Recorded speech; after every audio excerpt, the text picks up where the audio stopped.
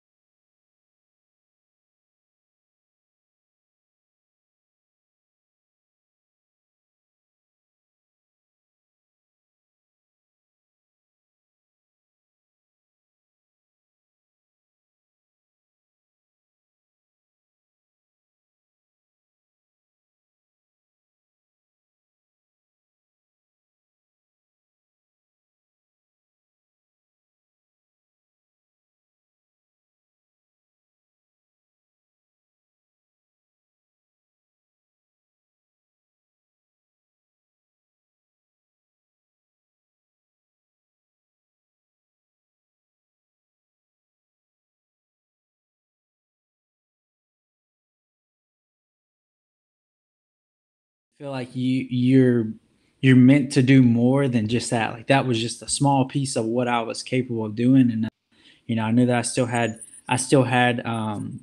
wanted to fight, and I still had that still athleticism and that drive, that competitive edge, but um, I was working in a normal what you would consider like a normal job or career. So I think one day I actually bumped into a guy that I grew up with from back in Martinsville, and I had heard that he was fighting, so I was in like some store in Radford, Virginia, and I bumped into him, and I heard that he had been fighting, and I talked to him about it, and I wanted to at this point I wanted to start fighting for one because I always wanted to fight, and two I needed to get back in shape because I was I gained more weight than I should have and was just doing nothing. So bumped into him. He told me about a gym that I started training at Tech MMA and Fitness Academy. It was the first and only gym I trained at before I even moved here. So um, I went there.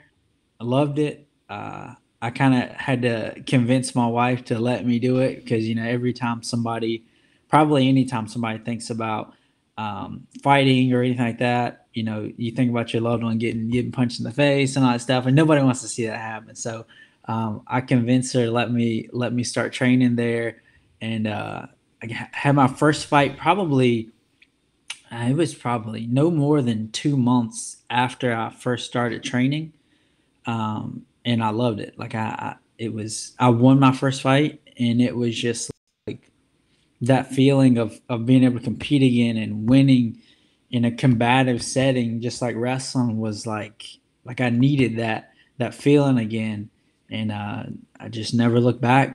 I kept training, and beginning of 2016 is actually when I was still working while I was fighting. So I went through my amateur career. So over a year span,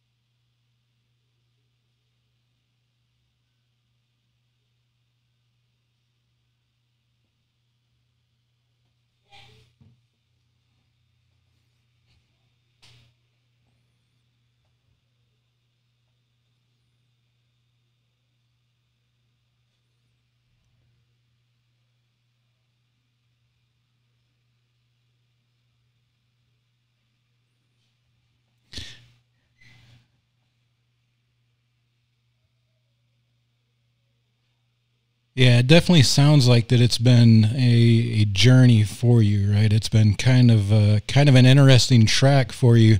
What was your how did you get into the UFC? What was that track like? What got your attention? What when did the UFC kind of notice you? Or how did you get noticed by the UFC to gain that contract from obviously the the wrestling and getting noticed and being able to get into a position where you could train again and work, but how was it that the UFC became familiar with Tony?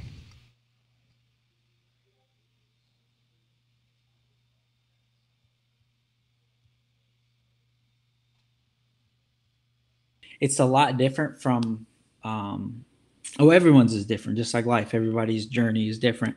But mine was a little bit longer than a lot of people's. I had over 20 professional fights, which um, nowadays it's people can be like 7-0, 8-0 going into the UFC, which 8 pro fights is.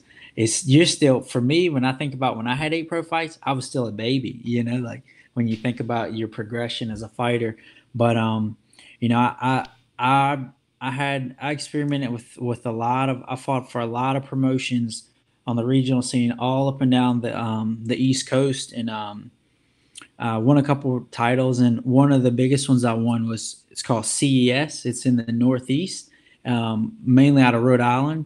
And after winning their title, which I know before winning the title, every bantamweight, everybody in my weight class that won that title got signed to the UFC. So once getting with them and winning that title, they do a really good job at helping push fighters through to the UFC. So what happened was I got onto what's called the Contender Series, which is kind of like, if you think about it, it's almost like it's almost like a job interview, like a hands-on job interview. You fight, they match you up with another fighter that you know from the regional level that they consider would be UFC caliber, and you guys fight, and usually the winner gets a contract, but it's not guaranteed that the winner gets a contract. If the fight isn't that good, or you don't look like you are trying to finish the opponent, and you're trying to just do enough to win, they're not looking for that. They want people that are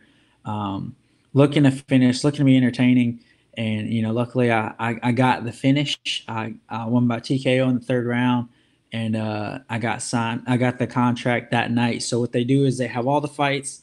It's usually 5 fights.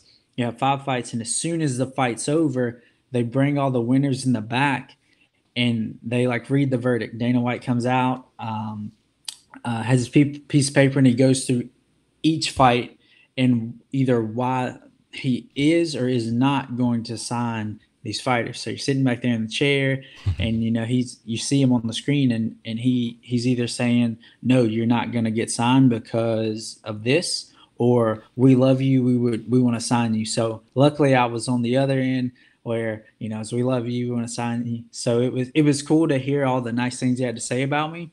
And then I got signed that night, and it's been like, that's like a dream come true. I always thought that I would just get signed to the UFC.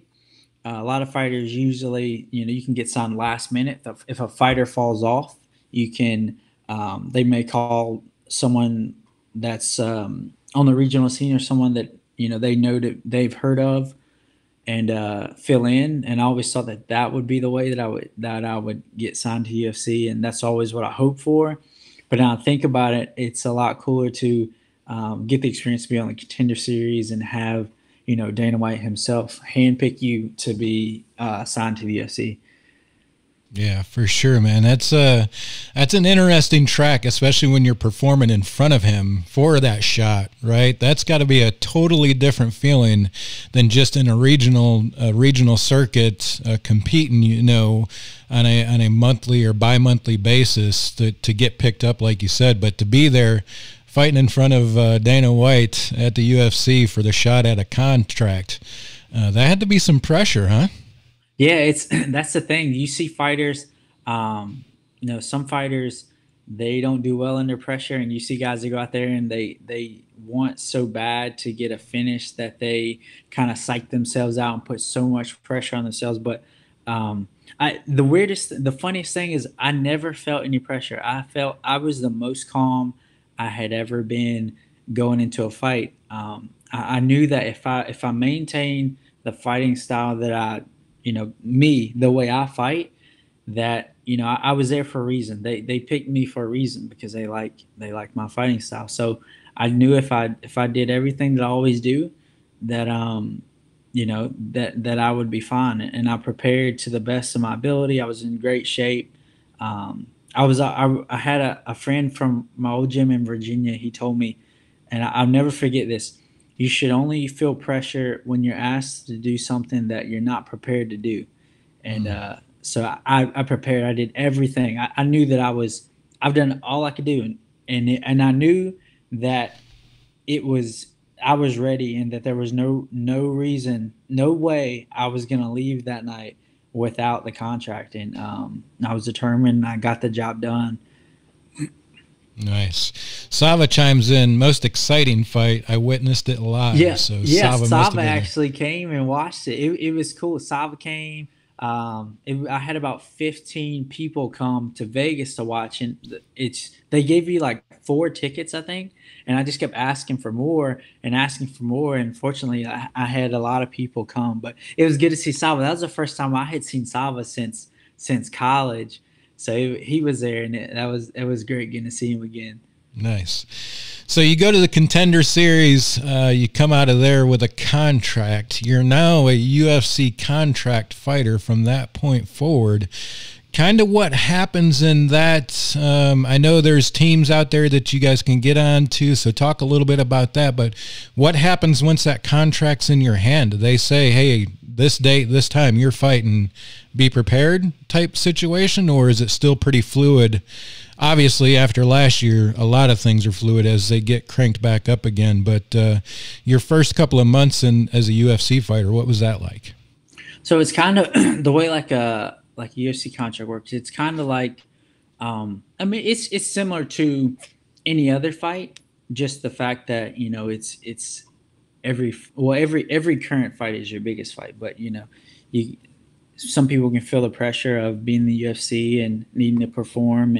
But as far as the contracts go, you always want to be ready, because you never know when you'll have an opportunity, because you could always, even though you're signed, to the UFC, you could always fill in last minute for someone that got injured or something like that. So you always want to be prepared. So if you already don't have a fight schedule, it's good to be prepared just in case.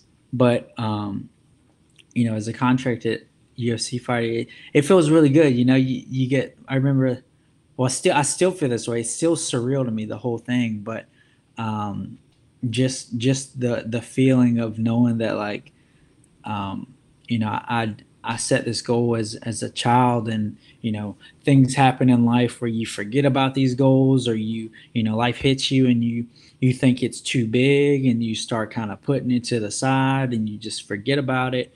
And then it circles back to, and it's crazy how everything that I've done in my life, from Taekwondo when I was little to wrestling, to everything, kind of led me to this goal that I had.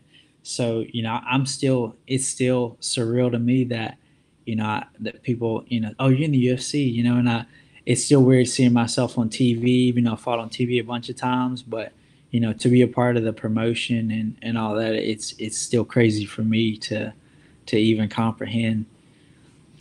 Yeah, and you're obviously watching you can tell that you're very comfortable on the mat. If there's a point and there's an opportunity for Tony to take down his opponent, I can tell you right now, he's taking a shot, and maybe more than one. Not the last fight. The last fight was pretty good, but the one before that, you had a pretty high number of takedowns, if I recall, in that one, and that really... To be honest with you, I think that is when I think that a lot of people that follow the UFC was kind of an eye-opener to what your capability is on the mat. Even some of the commentators were commenting on what your ability was on the mat. and it didn't obviously carry through to this last fight, but kind of speak how wrestling may have prepared you to be that comfortable in the octagon on the mat, because obviously, you know, there's every fighting style that's available is in there, is, you know, from the grapplers on the ground and the submission specialist to the knockout specialist. But you're, you know, especially after this last fight, you found your comfort level at both of them, it seems. But you're definitely comfortable on the mat. Yeah, I think wrestling. I'm a little biased, but you know, I think wrestling is the absolute best. I consider wrestling a martial art. You know, the best martial art you can have is wrestling. Not only because if you're a good wrestler, you can dictate where the fight takes place, whether it's on the feet or on the ground. You know, it's up to you. So at any moment, you can kind of change the trajectory of the fight with one takedown. Somebody's a really good striker and they can't keep you from taking them down, then their striking doesn't really do you any good. So, and also the same thing with jiu-jitsu. Good wrestling posture, which jiu-jitsu is grappling, but wrestling's a little different. Good wrestling posture keeps you out of a lot of jiu-jitsu situations where you might get caught in submissions too. So, and on top of all that, wrestling helps it helps you prepare for any adversity. The toughest situations I've been in physically were from wrestling practices, and everything that I went through throughout my whole life, especially through college and after college. When I got to wrestle in Virginia Tech's wrestling room, it's just different. Wrestling practice is hard, it's grueling, and it's the best thing that can prepare you for anything in life. Especially fighting, you know, you know, I'm not sure if I don't think I would be as successful as I am in fighting if I wasn't a wrestler and I didn't wrestle throughout my whole life. So, you know, wrestling's given me pretty much everything. I don't know wrestling pretty much saved my life. I don't know where I would be if I didn't wrestle. I probably wouldn't have went to college. Wouldn't have, wasn't until I started wrestling that I even, was competitive and wanted to make good grades. I wanted to be better at everything just because of wrestling. So if it wasn't for that, you know, I definitely wouldn't be in the UFC, and I don't even know where I would be in life right now, you know? Yeah, for sure, man. You can definitely tell that you're comfortable in now every position. So let's talk a little bit about this last fight you had with Anthony Berchak, I believe is how he pronounces his last name there. April 17th, just a little over a week ago, right before the big crowds returned to the UFC, you had a big fight. It was the first fight of the night and a UFC fight night on Saturday night on ESPN. Like I said, you picked up a name. I believe it was the fight before one of the commentators called you Takedown Tony or something like that, referred to you as that just because you were relentless, man. That guy, I don't think ever had a chance to stand up and even square up to you, but you obviously poured it on this guy, on Anthony. But, you know, even to me, I didn't watch a lot of your early fights yet. There's still not a lot of them out there. But when I seen you land that punch that put him to the mat, man, when I seen that, I'm like, man, Tony's got some striking in him. And if he continues on this track, he is going to be very, very scary in that weight division. So kind of talk us through a little bit about that fight and kind of what you were feeling. Obviously, I know you've got a new team. If I don't recall, if I'm not mistaken, you recently went to the American Top Team from a different team, and I think you spoke a little bit about that in one of the interviews I seen with you. Talked about that transition and how that training has helped you out and kind of put you in that position. But kind of talk to that last fight with Anthony there that ended, I believe, in the middle of the second round, somewhere around there. Yes, sir. Yeah, I was the first fight of the night, which is I enjoy because it's like one of those things where you get in, you get it out, you get it over with, you can go, go get your food, go anything you want to do. So, the first fight of the night, and I felt great. Just went in there. I knew that a lot of fighters, they see my wrestling and they think I can't strike because I wrestle. I'm just more comfortable wrestling just because I've wrestled majority of my life. So, so fighters just assume that I can't strike. I have good striking. It's so hard not to take somebody down, you know. But I have great coaches, great teammates, American Top Team.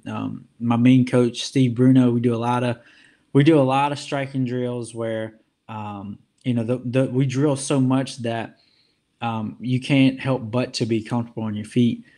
Just defense, offense, the way we drill, it's very the drilling is very almost it's like live, almost like live drilling, how you would in wrestling. Just almost like how a drill match would be. It's kind of how we drill striking, and it's hard not to be prepared when you have the conditioning like that, and also the confidence to defend strikes and return strikes right away. So all that together with my wrestling and everything, I was extremely confident going into the fight, and I got the job done. I think I almost got him out of there. I thought the ref was going to stop it at one point in the first round. I got on him. I think he somehow reversed me, and I got back on top. And then towards the end of the round, I thought the ref was going to stop it. And then right as the last bell rang in the first round, I hit him pretty hard and stumbled him. And going into the second, I knew that he was hurt. Just went back out there, put the pressure back on him, and dropped him one more time in the second round. Jumped on him, and the ref stopped it. So it felt great to not only be the first fight of the night and get a finish, but also, fortunately, UFC gives out what's called performance bonuses. So they give out, for that night, they were giving out 2 performance bonuses for individual fighters who, obviously performance bonus, pretty self-explanatory. They feel performed well, and then they give out 1 fight of the night bonus. So the main event got fight of the night. I got a performance bonus, and another guy got a submission, and he got a performance bonus. So that helps a lot. Extra money, which extra money always helps, especially we're looking to buy a house down here, and it's expensive down here. So Yeah. So that definitely helps a lot. Yeah, I bet it does. So there was some conversation and chatter going on. I seen even on Twitter there was some conversation with this, that they gave you a TKO instead of a KO. Obviously, you want to see the KO on your record, right? And I'm sure that matters a little bit more to the UFC, and some monies and potential future contracts. What is the line between the KO and the TKO? Because for me, man, that guy was out. You didn't need to jump on him. I think the ref was going to stop it, but unfortunately, they gave you a TKO instead of a KO. What's that fine line between those two? So it's essentially, when you think of like a KO and a TKO, the only difference really, in the UFC's eyes, it's a finish. So it's not like they, oh man, a KO over a TKO. I would much rather have been a knockout, the pure knockout. So the difference is a knockout, obviously the dude's out cold, like he's out, like that's a knockout. TKO is pretty much, you've hurt him really bad. The ref's job is to stop any further damage from happening. So the feeling of knocking someone unconscious, it sounds pretty brutal, but it's a fight.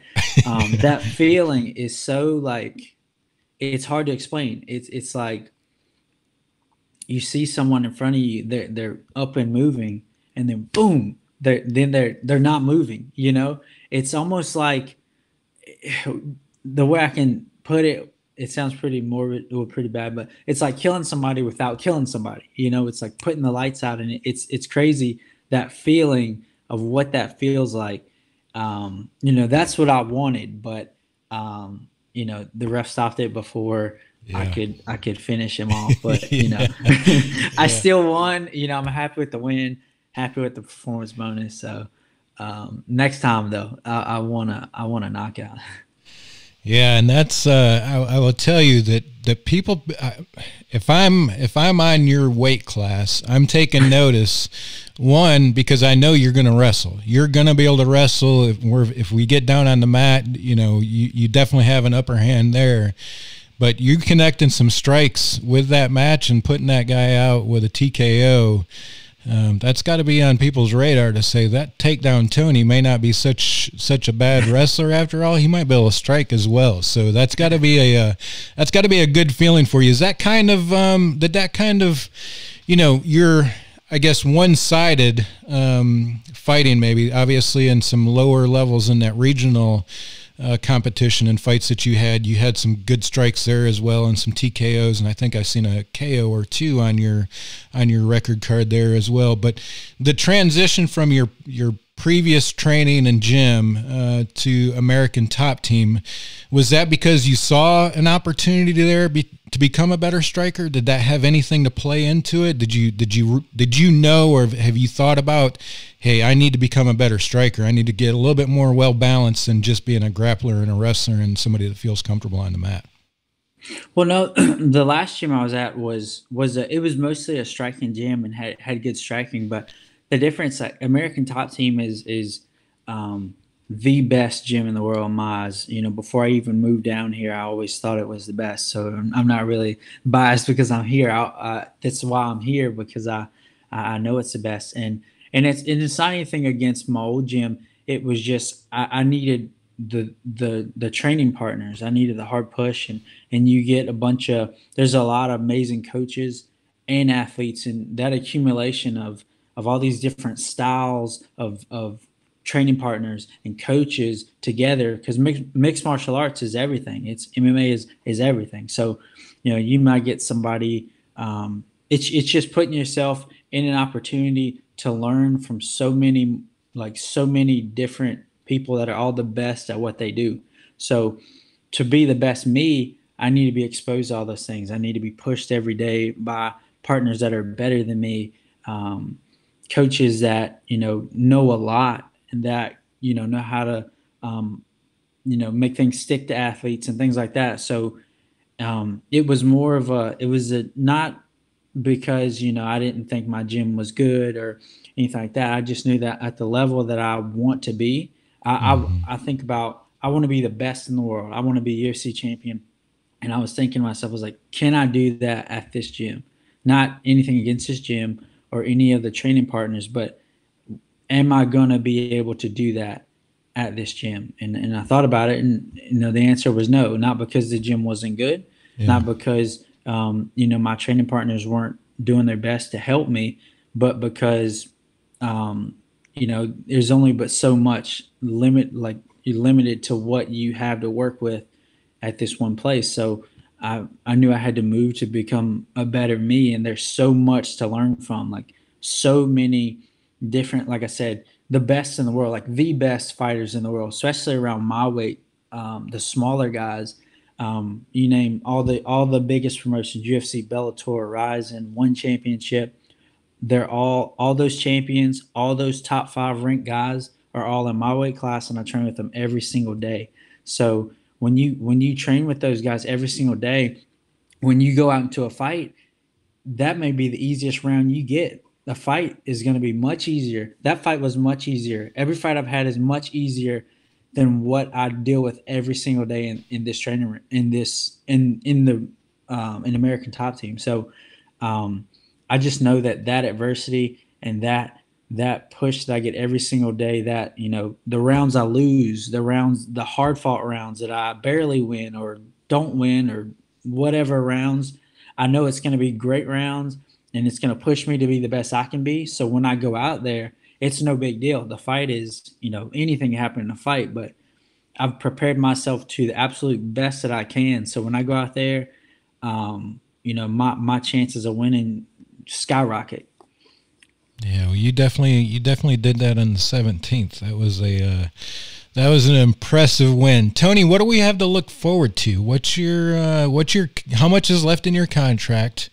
Do you have any fights left in this contract that are on schedule, and kind of what the future holds outside of that? So usually the way, especially like a contract coming from either contender series or usually if somebody gets signed, it's usually a 4-fight contract to start with. I think that's like the basic, 4-fight deal. I've got one more fight on my contract. And usually how it works is the the way I can kind of describe the 4-fight contract is almost like a feeling out process in a way. There have been people that have had 4-fight contracts. They lose the first two really bad, and they're like, "All right, we've seen enough," and they get rid of them. So, I'm 3 fights in right now. I'm 2-1 on my contract, and I'm every day I think about not every day, but every fight, every day. There's so many people that want to be where I'm at. So many fighters have dreams of being in the UFC. So at this level, no one should ever feel this way, but you can never be too comfortable and be, okay and complacent where you're at. I know that, I can be replaced if I'm not doing what I need to do, not being the best that I can be, being exciting, winning fights. So, I do my best to keep doing that. And if I continue what I'm doing, then as far as staying on a contract, I won't have any problems. I don't think I have any problems getting re-signed and staying in the UFC for a long career. I want to be here for the long haul. I want to be in the UFC. I want to be the champion. So to do that, I gotta keep winning, keep being exciting, keep getting finishes, and hopefully get more bonuses because that helps. So I just take it one fight at a time. But as far as a fight, like a scheduled fight, I don't have one scheduled right now. I'm doing some traveling at the end of May to go see my parents, and once I get back, I'll be looking. I would like to fight possibly into June, maybe July.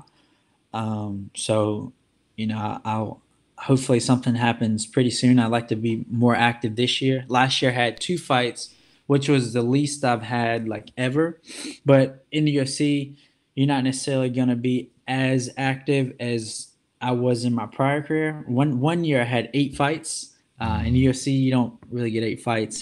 There's so many athletes to choose from. Yeah.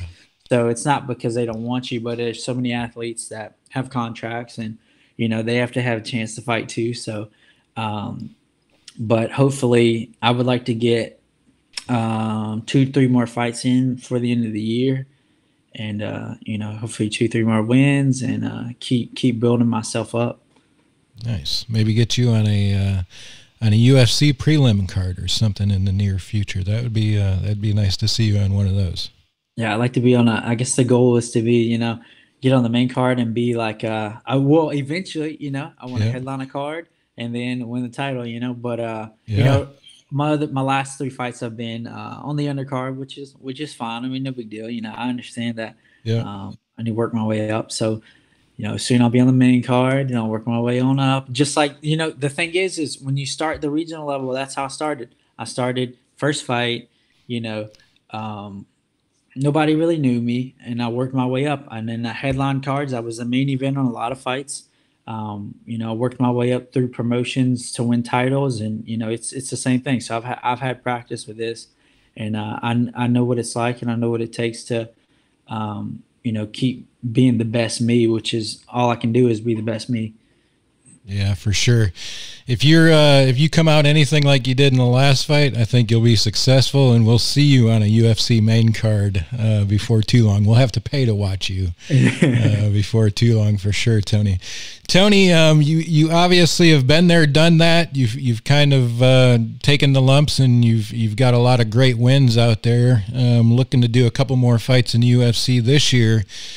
If anybody out there is listening that kind of is following your same track, wrestling, and whether it's high school or collegiate level now, and has aspirations to get into MMA, what's some best pieces of advice that you might have for somebody looking to go that route? I'd say the main thing is just be a sponge, learn everything. Don't ever feel like you know everything, even if it's especially grappling. Like wrestlers transition easy into grappling, but just know that it may look easy. Some fights may look easy. You go out there, you see people knock people out, and you think, oh, it's that easy, but it takes a lot of work. But a lot of wrestlers understand what hard work is, and that's why wrestlers have more success. Another reason why wrestlers have more success, they understand hard work. They understand, what it takes to be at peak physical shape. And I would just say, know what you want, and continue to have fun too. That's the thing. I think that's kind of why I fizzled out in wrestling after a while. It was one of those things where you forget how to make it fun, and it's no longer fun. So even though it's your job once you start fighting and stuff, as an athlete, as a professional fighter, it's technically your job. Keep it fun.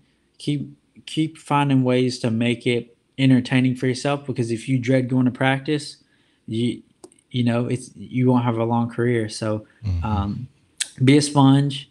Realize that it could take a long time. Everybody's got it on a different journey. So don't look at someone else's path and think, oh, well, it took them 2 years, so I'll be there in 2 years. So it may take you 5 years. So that's the thing. And the most important thing, when me and my dad talk about this all the time, you see really good wrestlers and then they knock people out, and they don't want to wrestle anymore. They just want to knock people out. And I can't stand to watch really good wrestlers completely neglect what got them to where they are. So, if you start fighting and you start knocking people out, don't forget that you can wrestle as well. So that's another thing that just kind of irks me a little bit, especially when they start losing. They still never go back to wrestling, So there's a couple of things I can think of that I think would be beneficial to someone that's kind of different paths, different levels of when you're going through your career. But that's a couple of things I can think of as far as how to talk to and approach someone about their career and going into MMA. Yeah, for sure, man. And definitely appreciate that. It's great words of advice from somebody that's been there and now doing that, and definitely has a few t-shirts to prove it, for sure. Tony, man, I can't thank you enough for the time that you've given us here at The Grind and the 2 episodes that you've been on now. But I'm going to ask you right now again, can we have another episode after your next fight? Because it's great to talk to you about the fights and to kind of get your perspective. Yes, sir. Anytime. It sounds good to me. Awesome, man. Well, definitely appreciate your time tonight, Tony. Best of luck, and enjoy some time off with that family in May. We'll be looking forward to your return in the octagon very soon. Thank you, sir. Yes, sir. We're actually next weekend, this coming up weekend, we're going to Disney World too. So that'll be fun. Awesome, man. Yeah, I definitely enjoyed Disney World. Hey, you get a guy down on the mat with a strike and you're going to Disney World. I love it. Yeah. That's awesome, man. We'll definitely enjoy the time with the family, have fun at Disney World, and we look forward to keeping in touch with you and bringing you back on an episode real soon. Thank you so much. Thank you for having me back on. Yeah, man. Appreciate you. Thank you. Have a good one. You too. Man, I will tell you, there's nothing better to talk to these young men and see the continued success after their college careers. Obviously, Tony making a hell of a run in the octagon and doing it very well. If you don't follow Tony, if you haven't watched any of his fights, man, pull up the ESPN app, punch in his name there, and go and watch some of his previous fights and watch the progression that this young man has made. I will tell you, it's pretty amazing to see the timeline that is out there of his fights in the MMA to his last fight. Tony's a much different guy in that ring. You can tell he's getting a lot more comfortable, and his strikes are getting very heavy. So if you're an MMA fan, go check him out. Tony's a great follow on his. I should have asked him to give his Twitter and his Instagram. I will definitely write that down so I remember next time. So, but definitely check him out. If you got the UFC app, I think you can favorite him there, and you can stay in touch and in contact with everything that's coming up with Tony. But if not, follow us.